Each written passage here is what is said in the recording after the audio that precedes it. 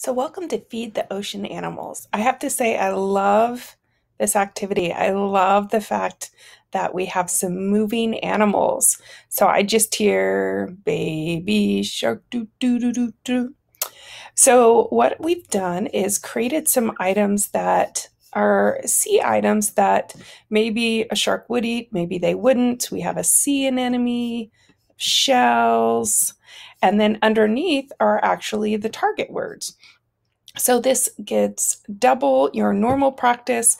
They can tell you which item they want to feed the shark, or there's also a number. So we've got to feed the shark, we've got feed the turtle, we've got our stingray, our whale, our octopus, and our jellyfish.